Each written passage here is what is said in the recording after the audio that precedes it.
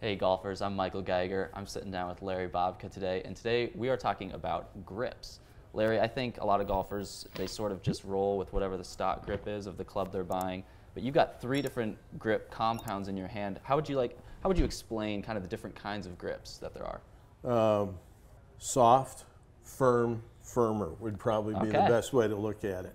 You know, if you kind of go back to the days of 30s, 40s, 50s, you know, before the rubber grip was invented, everything was wrapped leather.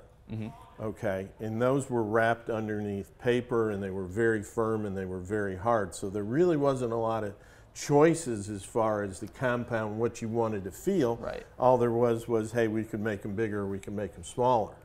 Then when the rubber grip came in, and now we have synthetic type grip, you've got different feels. Okay, you got different looks. I mean, if you grab it in your hand, how is that going to feel? And I have 3 examples here that kind of explain and kind of go through what, you know, we as fitters talk to players about as far as grips.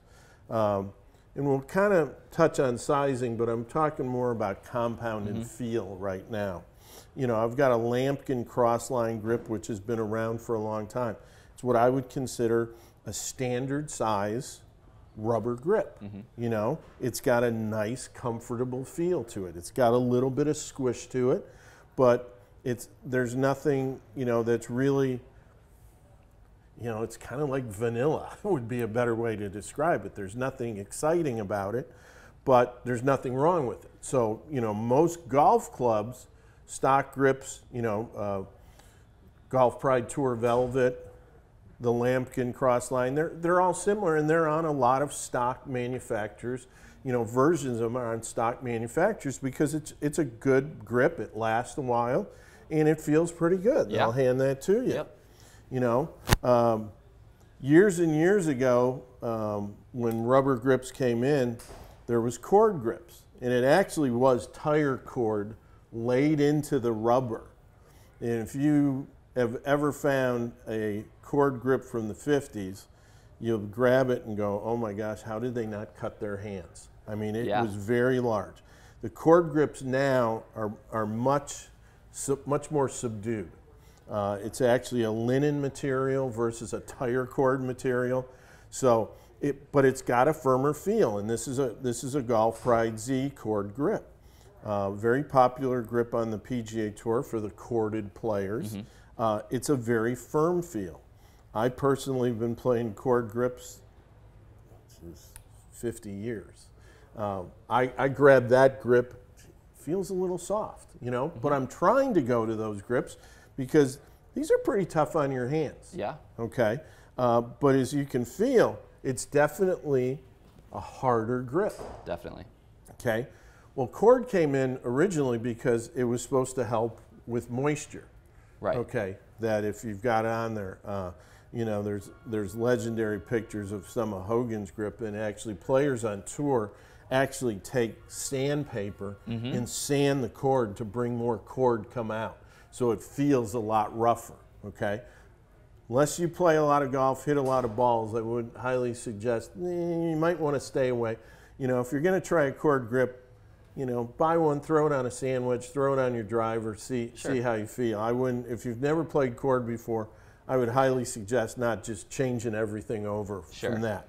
You know, then we've got what we kind of call the synthetic grips, which are, you know, I've got a wind dry tack here. There's other manufacturers that make grips like this, but it's basically it's kind of a makeup of the old leather grips that it looks like it's wrapped under an underlisting. So, or over an underlisting. These are very soft. This one is actually not one of the really soft, but they make some very soft ones. Okay, you know, people with arthritis, if you've got some hand issues, you know, it doesn't hurt to go and try one of these grips. These grips are great in the rain. You know, you just wipe them right off and you go play. But again, it's a different feel. You know, as you can tell, it's got ridges throughout it where those really don't.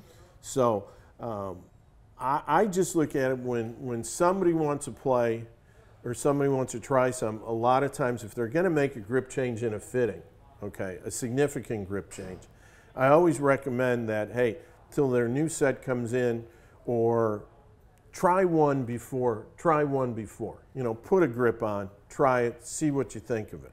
You know, don't just go to, you know, I've always played the wind grip, now I want to go play a cord grip. Yeah. I mean, that's a huge jump.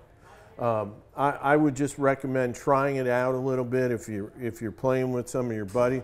Hit a few shots with theirs on the range, see how they feel, because these all have, as you can tell, they've got a unique feel to Definitely. them. You know, All where three. where your fingers, you know, and this is, golf grips are the connection to your hands.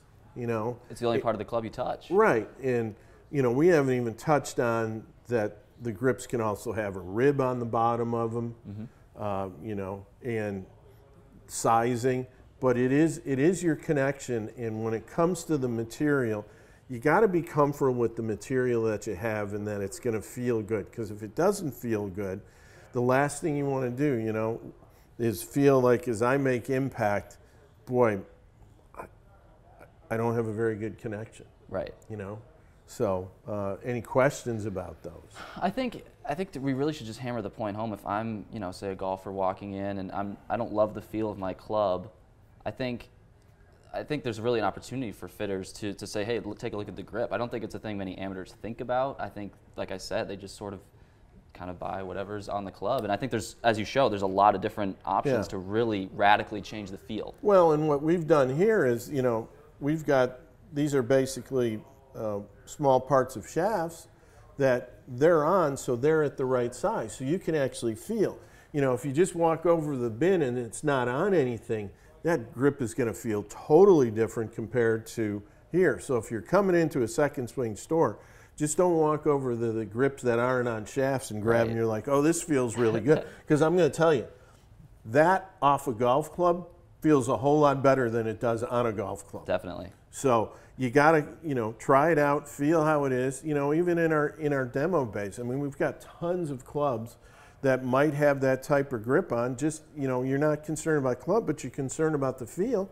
You know, go to the demo bay and hit it and feel it. But in your fitting, same thing can happen. Hey, you know, I'm thinking about going to a different grip. The fitter will find you a club that you can hit with that grip on there and see if you actually like that feel. You know, for me, like I said, I just, you know, I'm working towards getting into non-corded grips. Yep.